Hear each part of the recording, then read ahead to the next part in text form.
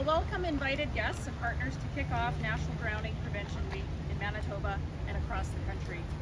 I'd like to start off this event by acknowledging the province of Manitoba for proclaiming this week as National Drowning Prevention Week across Manitoba and the importance of water safety every day. I've been boating for 25 years. I was on the tournament circuit last year trying that out. And it's not a small boat, a 19-foot fishing boat, 150 horsepower, so fairly stable. And yet, in 10 seconds, we capsized on the Lac du Bonnet River at the beginning of June. What basically happened is we were going to anchor near the bridge in a fairly high current area, although really not much different than what you might find here on the Red near Lockport.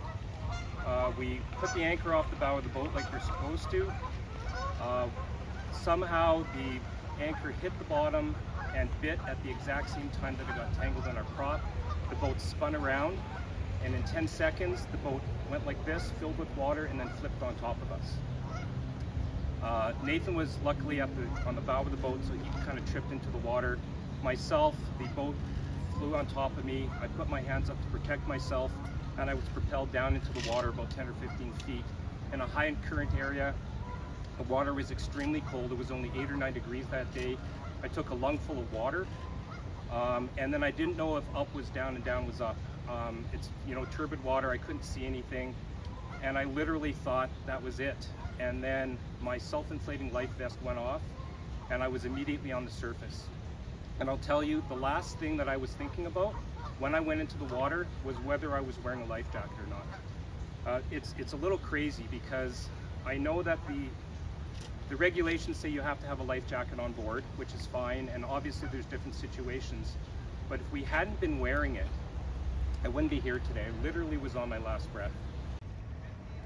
I'd like to close by just, I don't know if the cameras pick up the current that the rivers are showing here today. It's prevalent. People need to be aware of the risks of our riverways. Winnipeg is very fortunate to have two beautiful rivers running through the middle of our city. They come with a risk, and right now our rivers are running fast and the current is very prevalent. We've already had people, river patrol people have already had to jump in the water and save people once this year. Recognize that when people go in the river, not only are they putting themselves at risk, they're putting members of EMS at risk as well. The water is running fast, as previously mentioned. The water is cold. Stay out of the water, stay safe, and enjoy the summer.